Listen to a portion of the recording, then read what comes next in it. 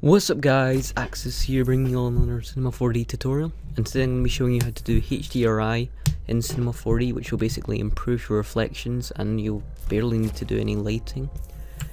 So first off, I'm just going to open up a Lightroom, and I'm going to create a sphere. This is what we're going to be reflecting off, and then from here we're going to create a sky.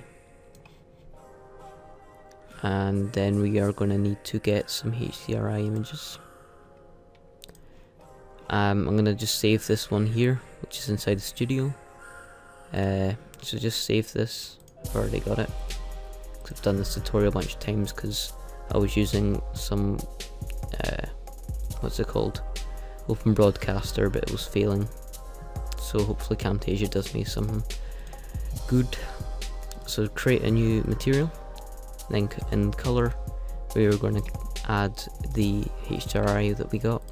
Don't make a copy of it, and I'm going to uncheck specular closest window and drag this onto our sky. Now you can see that we have the sky reflecting in the background, which is not what we want, or in my case I don't. So I'm going to go to right click Cinema 4D tags and compositing, uncheck scene by camera and scene by GI, and then when we render this, you're not going to see anything because there's not our object with the reflection tab. So then we'll create a new material, and then I'm going to check reflection, go to texture and horizontal, and once we've got that, well, you can use any kind of texture, but I'm going to use that one because I think it looks nice. Drag it onto the sphere, and as we render this, we should now see that there's a reflection of the sky, which is a really nice effect.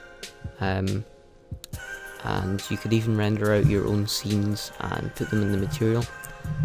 And I'll even show you without lights. This is an amazing way of lighting your scene without using lights or anything.